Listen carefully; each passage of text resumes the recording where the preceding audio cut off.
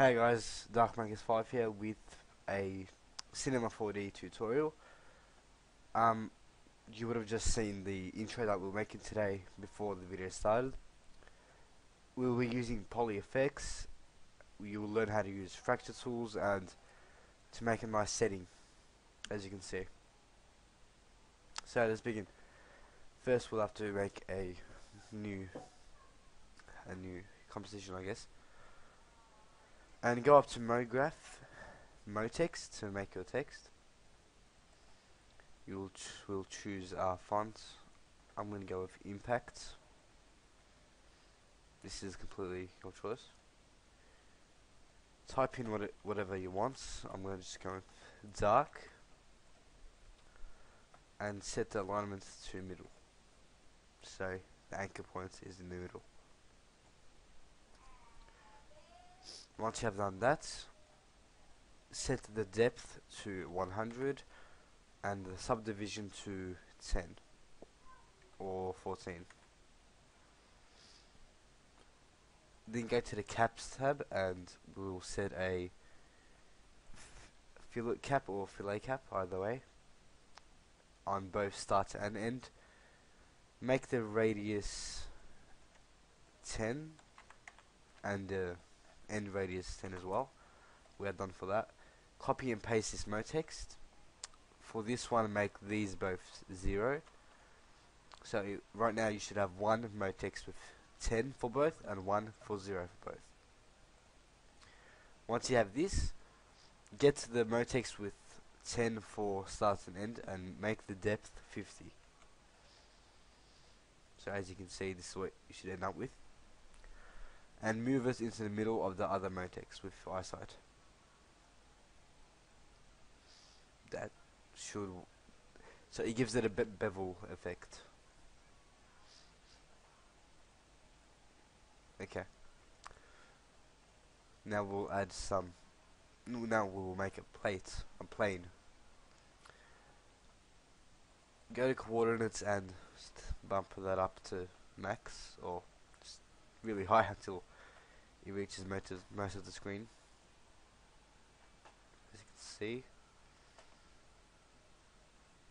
this will be your floor. You type in F4 to align it in this angle. I will do it now. So you have your floor. Now we'll make our materials. Make a new material.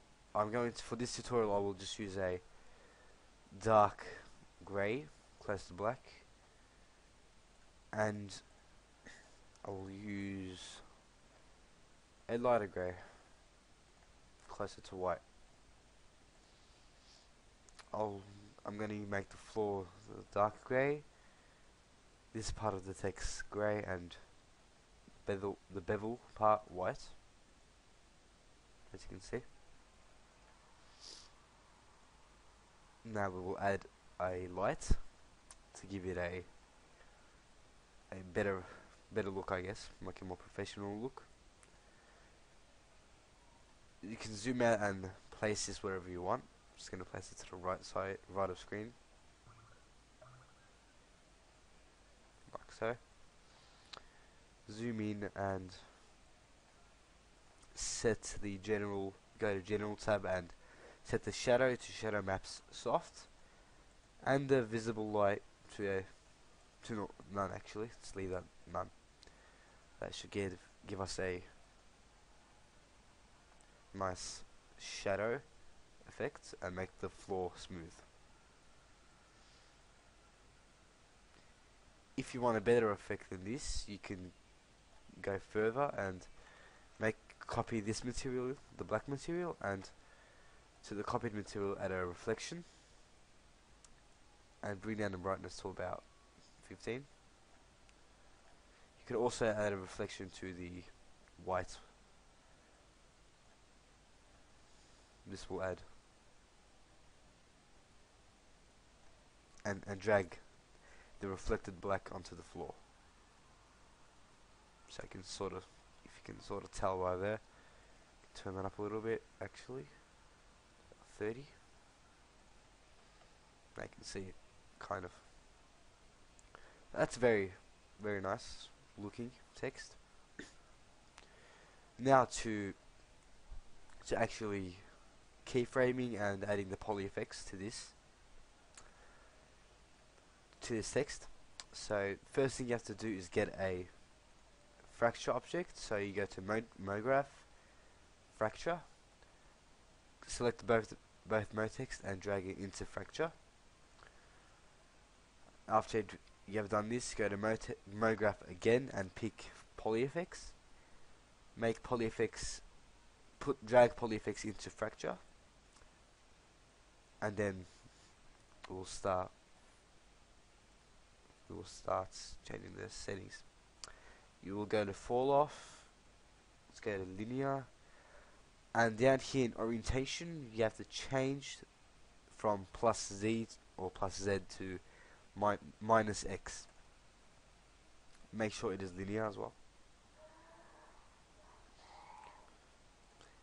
And for the spline, just choose a preset from spline presets and choose square.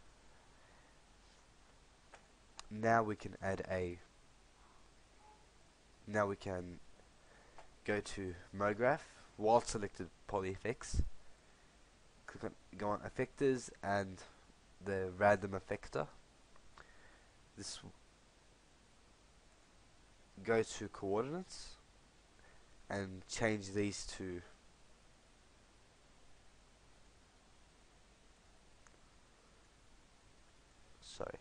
go to parameter and change the position px, p.x, p.y, position z basically to about 1,000 centimeters, 1,500, to whenever you feel it's enough, I guess.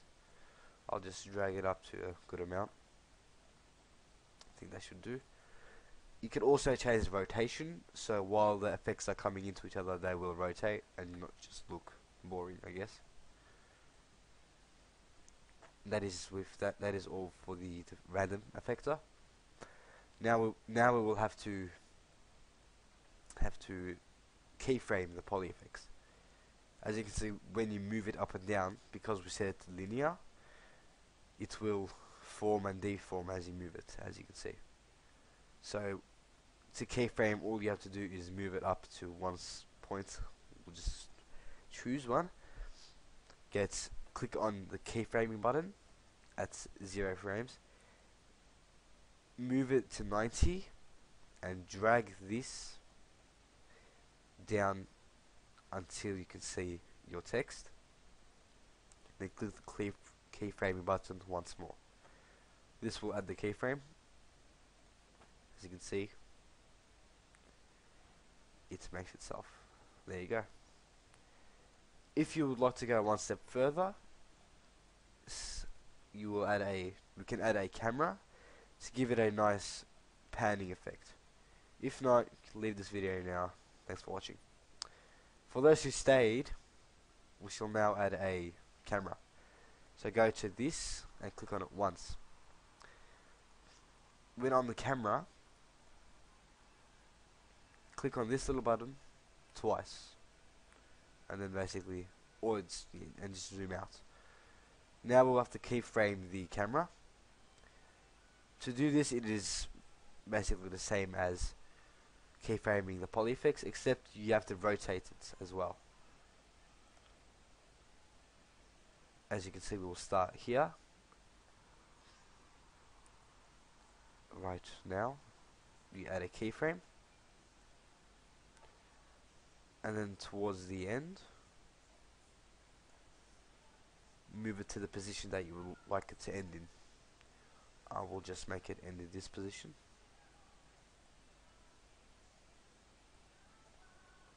Like this. See what that looks like. And then when you like the position, just click on the keyframing once more. This will add the panning effect. And your intro with PolyFX is complete. To render this, you can go to your render settings, which is the third one here. Save. I usually save it as a PNG or a JPEG. You can save it as a QuickTime movie and completely render it as one file, but I save it as a PNG, then imports all the images into After Effects. It's purely up to you what you want. And yeah, make sure you choose the preset HDTV 1080, or you can go with a 720, which is a small file. Thanks for watching. Subscribe, like, comment. Tell me what you would like to see, what you don't like, what you do like, what you want more of, all that. And see you guys later.